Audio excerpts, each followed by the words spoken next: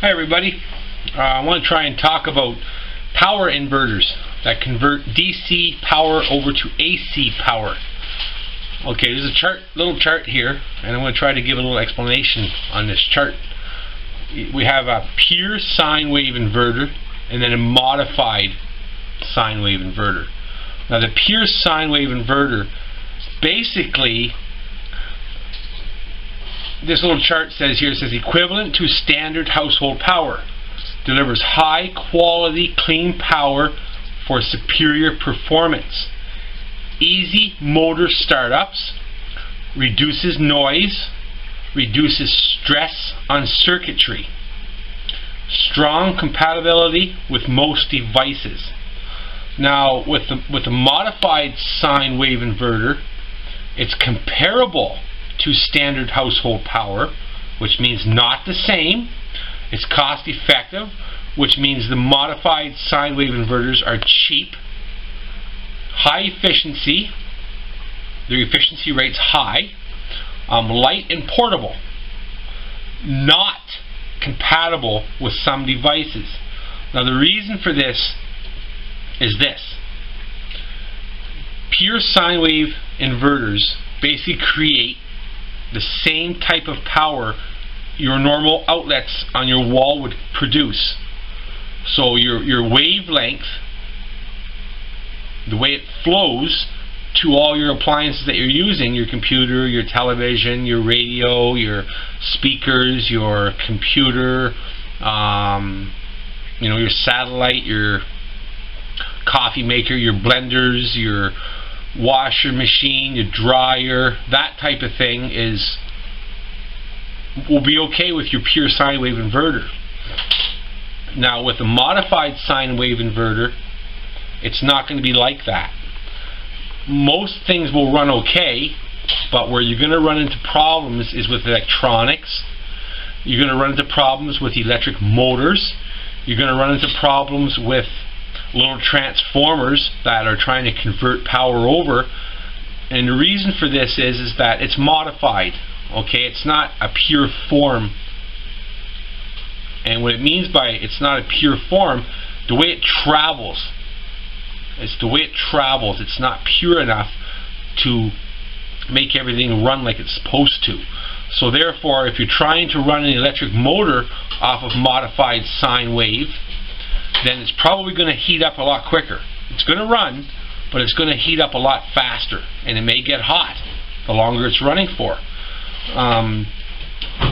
Your little transformers that you plug into, and then one end plugs into the wall, the other end plugs into whatever device it may be, that little transformer may heat up quite hot because the modified sine wave is going to create that. It's not flowing properly. It's flowing properly, but it's not flowing the same as pure sine wave. So it's working harder to produce and to work the same as it would with a pure sine wave. Now with electronics, in some cases it just won't even run them. Depending on how high-tech the electronics are or how high-tech the devices are, it's not really even recommended to use modified sine wave. You're better off electronics and everything to be pure sine wave. That's where you're going to do much better. Much, much, much better.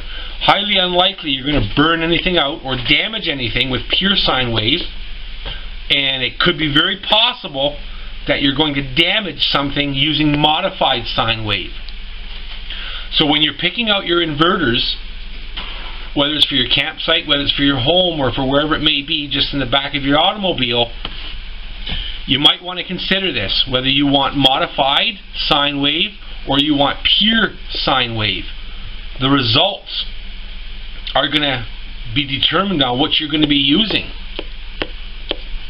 Now drills and grinders and power tools, modified sine wave is going to work okay, but again, they may heat up quicker. They may get warm to the touch faster compared to pure sine wave inverters with a drill and a grinder and your skill saw and whatever power tools you may be operating.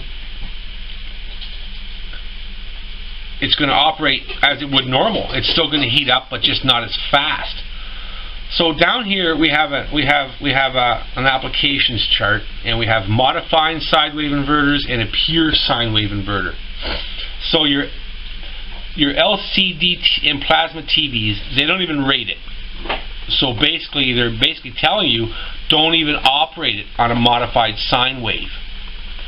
Now with your pure sine wave, they're giving it a 3-star. So that's pretty good.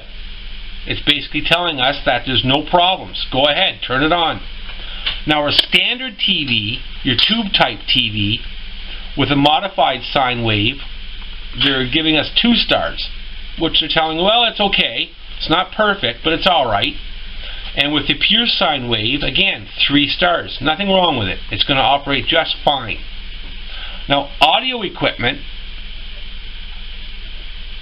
they're giving us 1 star, which they're telling us, you know, it's kind of risky business. Now, with the pure sine wave, 3 stars again, no problems at all. A laptop computer, 3 stars. And the reason why they're giving us 3 stars is because the laptop itself is not directly working off the modified sine wave. It's working off a little transformer.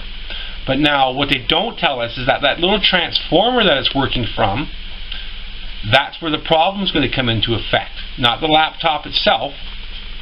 It's going to be on that little transformer that uses to charge up the laptop batteries. Now for a pure sine wave, again, 3 stars, no problem at all. So a desktop computer, they're telling us 2 stars, which means, you know, it's okay to use, but it may not function as it could. Pure sine wave, it's basically telling us it's going to function perfectly well. 3 stars again. Now a table saw, air compressor, etc., 2 stars for modified sine wave, and we're getting 3 stars for pure sine wave. So pure sine wave so far is far the best to use as far as an inverter. So far, no problems. Now we go down to power hand tools. 2 stars, which is okay. Again, maybe a little bit of difficulties. They may heat up quicker, may not operate with as much power or as much torque as they could.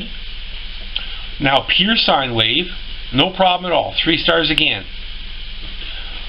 Now a coffee maker, toaster, hair dryer, etc., 3 stars. No problem. Because these things work off of elements, and they don't really care what kind of sine wave they're receiving. So they're going to work just fine, that type of thing. And pure sine wave again, no problem. Because like I say, toasters, hair dryers, coffee makers, that type of thing works off of elements. And they don't really care what kind of wave they're getting to operate. Now we have blenders, mixers, coffee, grinders, etc. 2 star. Because now we're back into a motor. And the motor has windings. And them windings, it does care what kind of wave that's being produced to it. Modified is 2. Under pure sine wave is 3. No problem at all. Now a laser printer, it's telling us 0 stars. So it's basically not going to work under modified sine wave. But under pure sine wave, the laser printer, no troubles at all. Photocopier, it's telling us it's not going to work under modified sine wave, but it's telling us it's going to work perfectly well under pure sine wave inverter. Now a bubble jet printer, again, it's how these things operate. Under modified sine wave, it's giving us 2 star, which is saying it's going to work, but it may create a little bit of problems. It may get warmer. It may not be working like it could be working. And under pure sine wave, no problem at all. 3 stars. Fax machine, modified sine wave is 2 star. Again, it's okay. It's going to work. Just not as good as it could.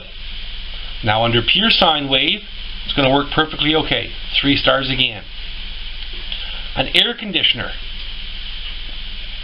1 star. So it's probably not going to work very good under a modified sine wave. You may not get the cool air you could. You know, the motor may heat up quicker. It may not blow out as it could under the pure sine wave. 3 stars. Perfect. It's going to work okay. Lighting. Incandescent lighting. 3 stars. No problem at all. Because again, lighting, it's almost like the blender, the coffee maker, the toaster. I'm sorry, not the blender, the coffee maker. The toaster, the dryer, and the coffee maker. It's basically working off of an element. And an element doesn't care how it's receiving its power as long as it has enough. Now lighting, other lighting. This could be LED lighting, fluorescent lighting, which is not really working off of an element. So we have 2 stars. So some of it may work okay, some of it may not. And how it may not be as bright as it could. It may flicker, flutter, be like a strobe light. Fluorescent lights take a ballast, electronic ballast. It's probably going to interfere with the electronics within the ballast that's making the bulbs glow. But under pure sine wave, perfectly okay. 3 stars again. Medical equipment. It's telling us it's not going to work. Under pure sine wave, it's going to work fine. So you might want to consider this chart when you're determining whether or not what kind of inverter you want to run your home, your campsite, or whatever it may be. The modified sine wave inverters, they work okay, but there's some things that are not going to work. And the pure sine wave inverter, it's the same power that's basically coming to your house. So just about everything you plug in is going to work okay. But not with the modified sine wave inverter. It will not work okay. Some things will, some things will not. So the pure wave sine inverters are a lot more expensive than the modified sine wave inverters. But it all depends on what you're going to be using. You're going to want to take this into consideration, what you're going to be using, to make your judgment of what type of inverter you want. Choose it right, fellas. It's going to be your performance of what you're plugging in and what you're going to be using and expecting to work. Choose it right, that's all I can tell you. Thank you for watching. Subscribe if you would.